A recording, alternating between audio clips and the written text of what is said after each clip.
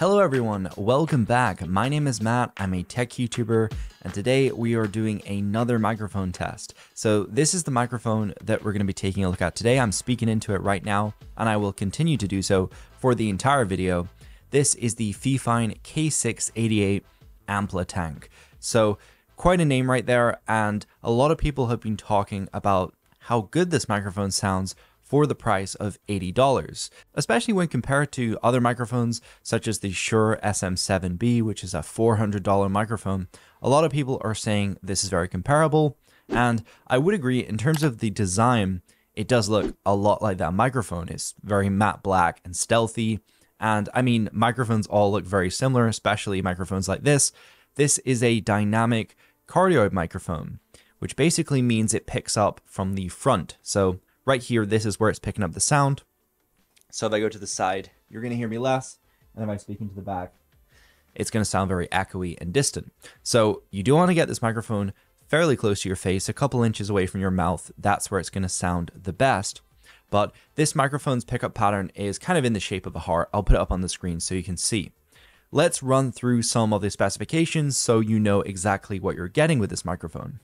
This microphone has a frequency response of 70 Hz all the way to 15 kHz. It records in 16-bit from 44.1 Hz all the way up to 48 Hz, which is pretty standard for a microphone of this class.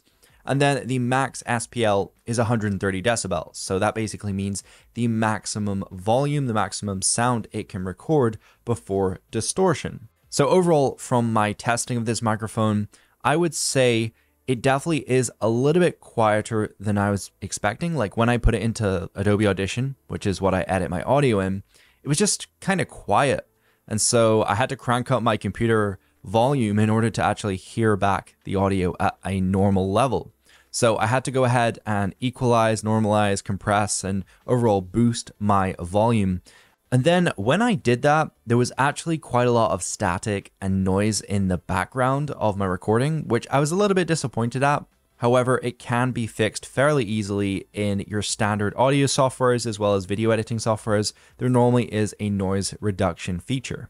And I tested between USB-C and XLR. It didn't really seem to make much difference. XLR was a little bit more clear and had, in my opinion, a little bit more volume. Here is a clip of me talking through USB-C, and now I'm back to XLR. The whole video is recorded in XLR. So let's talk a little bit about the build quality now. I am a big fan of the build quality. The entire thing is made of aluminum or aluminium, however you want to say it, and the entire thing is completely matte black. So very stealthy. There isn't very much branding on here, so I mean, this could be an expensive microphone. Even though it's fairly cheap for 80 bucks, it could be more expensive, and nobody would really know because it doesn't really stand out, honestly. The microphone comes with a shock mount screwed directly into it, so there is an inner bracket and then an outer bracket with these rubber bands, and that is sort of a shock absorbent mechanism. So if there's any bumps or clashes with your microphone, it does kind of reduce some of that impact, and you're not going to hear it as much.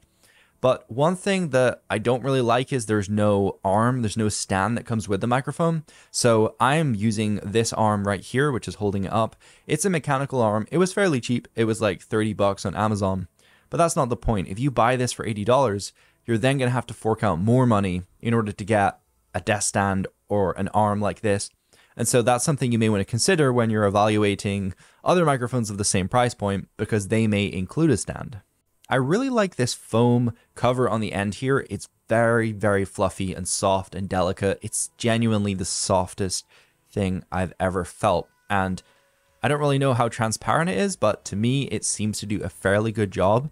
On the right of the microphone, there is a touch capacitive button. This is how you mute the microphone. So if you're maybe doing something live, like a live stream, and someone comes in and talks to you and you don't want it recorded, then just go ahead and press that button and it will go ahead and completely mute the audio.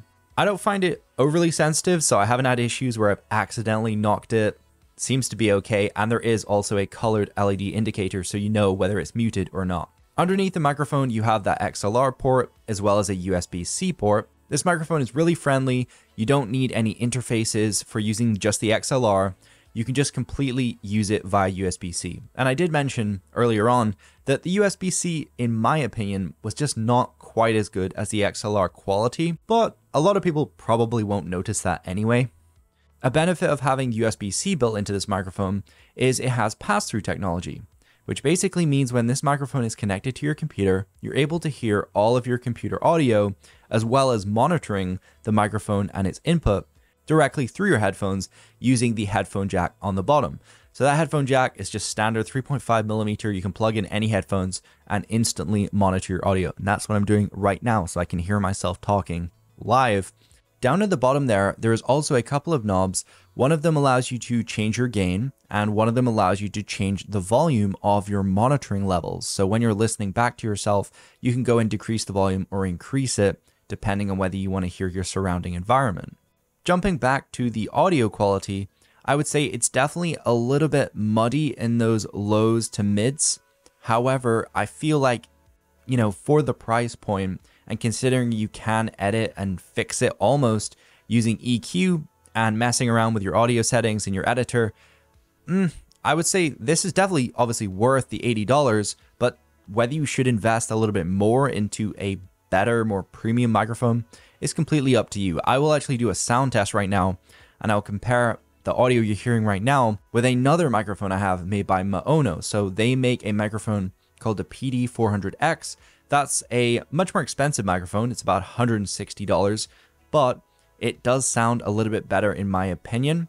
And also it does come with a desk stand. So if that's something that kind of interests you, this is how it sounds. So this is the other microphone I was talking about, the Maono PD400X. I did a complete full review on this microphone. So if you would like to check that out, I'll leave a card above or a link down below, but you can find it on my channel. I personally feel like both of these microphones sound awesome for the price, but this one is a tad more expensive at $160. Personally, I feel like the Maono microphone is very similar in comparison, but I would say it's a tad bit louder. It's a little bit clearer in the lows to mids and has a touch more bass than this microphone. But this microphone is definitely a pretty good bang for your buck for $80. If you already have an arm, or maybe you just want to buy a cheap arm for like 20 bucks or a desk stand, then you could definitely have a fairly good setup for, I would say, about 100 bucks, 80 bucks for the microphone, 20 for the stand. You have a fairly decent beginner setup for if you're doing a podcast or a YouTube video or live streaming.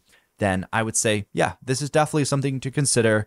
Have a look around for other options, but from what I've tested, this is probably the best sounding microphone for $80 that I've ever tested. So if you would like to pick this up, if you could please use my affiliate links down in the description, I would really appreciate that so much because it helps support the channel. And I love making content. I love making these videos for you guys. And I just want to keep doing it. I want to keep doing it throughout the future. And I really hope you guys can stick around for the journey. So if you could subscribe, hit the bell icon, and let me know down in the comment section below, do you like how this microphone sounds compared to my usual audio or compared to the Maono one? What do you think is the best sounding microphone that I've tested? I've done a few other videos on other microphones. I've even tested other Fifine microphones, but this is probably my favorite one from Fifine. I would say so. So yeah, I hope you guys have a nice day. Hopefully you found some helpful advice from this video, and I will see you later. Peace.